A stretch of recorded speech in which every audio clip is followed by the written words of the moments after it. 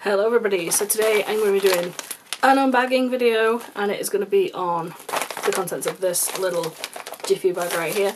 It is open because I accidentally opened it and had a look inside, and this has literally been sat on my floor for about a week and a half now, and it's just because I have not felt like putting a camera on. I've not really felt like doing very much. But today I'm feeling okay, so I thought I would do this video. And yeah, I am wearing a wig because I'm sick of my hair and I just wanted to try something different. I got this from wish.com. It's nice. Anyway, contents of this bag I will be showing you in one moment. Okay, so here we are with our little baggie of goodies. Obviously is already open, but here we go. Here it is. Ah. Look at that beautifulness.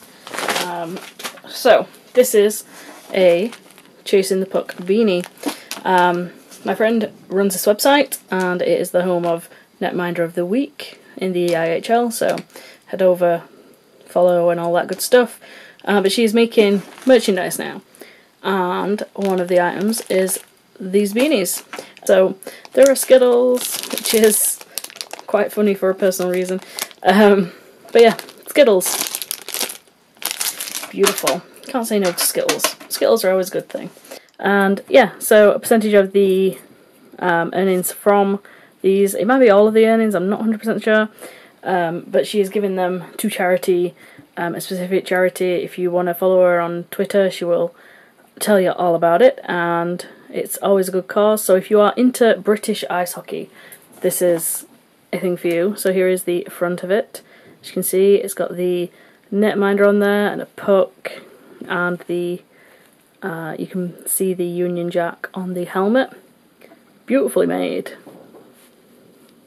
And then inside I got a little note.